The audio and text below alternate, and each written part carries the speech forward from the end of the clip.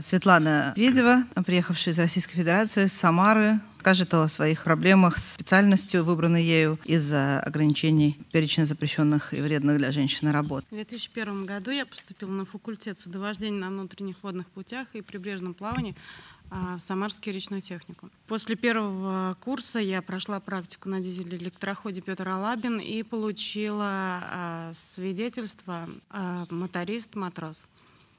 После окончания Самарского речного техникума я получила диплом техник-судоводитель и рабочий диплом третьего штурмана. По имеющимся у меня документам я могу претендовать на данный момент на должность моториста рулевого, капитана первой группы судов водоизмещающего флота и скоростного флота.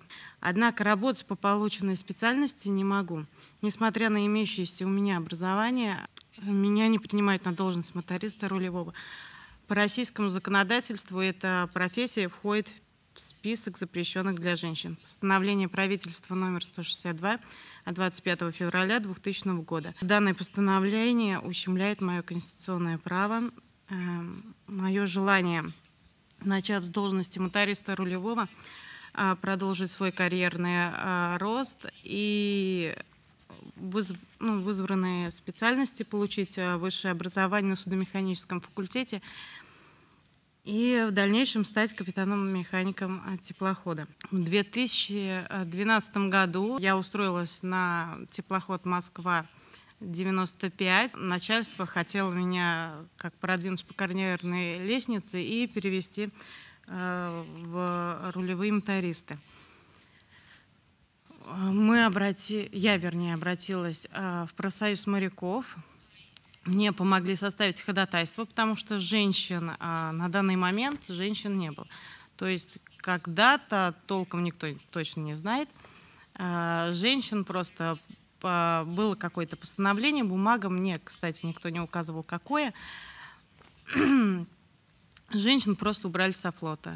То есть были, скажем, единицы капитан-механики и множество рулевых мотористов. То есть, допустим, муж капитан-механик, жена рулевой моторист и, естественно, местный флот в особенности, там и дети все лето. То есть все замечательно и прекрасно, работали семьями. Поэтому мы с профсоюзом написали ходатайство. Трудовой договор со мной так и не был заключен. То есть подняли эту бумагу, не сразу, но ее нашли. И мне работать по профессии рулевой моторист нельзя.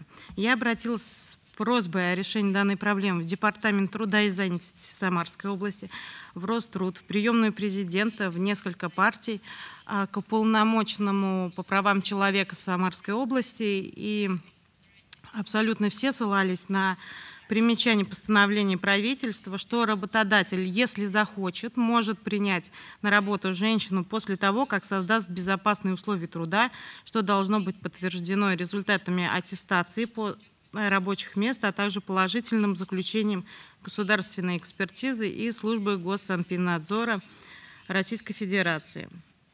Но при этом правительство никак не обязывает работодателей это сделать. Начиная с 2012 года мы пытаемся совместно с АДЦ «Мемориал» бороться в российских судах. Эксперты АДЦ «Мемориал» и адвокат Дмитрий Бартенев подготовили жалобу в Комитет ООН по ликвидации дискриминации в отношении женщин. В 2016 году, 14 марта, на сайте ООН опубликовано было решение. Оно стало самым первым признанием о нарушении прав женщин в Российской Федерации. В своих выводах 23 члена комитета заявили, что всеобъемлющий запрет, касающийся всех женщин в Российской Федерации, независимо от их возраста, семейного положения, способности или желания иметь детей, представляет собой нарушение прав женщин на равные с мужчинами возможности трудоустройства и свободу выбора профессий. При этом у меня есть уже 2 детей. Принятое постановление мнимо пытается укрепить репродуктивное здоровье женщин. В данном случае параметры шума, поднятия тяжести, вибрации влияют на беременную женщину, а точнее на плод. Самих женщин не спрашивают, хотят ли они иметь детей. могут ли стерилизация, бесплодие, превышение детородного возраста также не является исключением для разрешения на работу. 11 августа 2016 года совместно с Дмитрием Бартенем была подана жалоба в районный суд города Самары по вновь открывшимся обстоятельствам, то есть решение комитета, но мы получили отказ. Решение комитета носит рекомендательный характер, не является обстоятельством, могущим привести к пересмотру дела для районного суда. На сегодняшний день я не могу работать с кем-то выше матроса. При этом на матроса учатся 2 месяца, а на командную должность, на судоводителя 4 года. Я не хочу уходить на большой флот, где я могла бы себя реализовать в дальнейшем, так как нужно будет уйти на навигацию более чем 7 месяцев. Я не могу оставить, у меня 2 маленьких детей, и хотелось бы работать на местном флоте, тем более меня там все устраивает.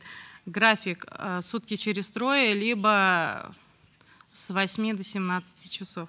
Там я также теряю не только вот то, что не могу себя реализовать, да, в карьерном росте, но и в зарплате также.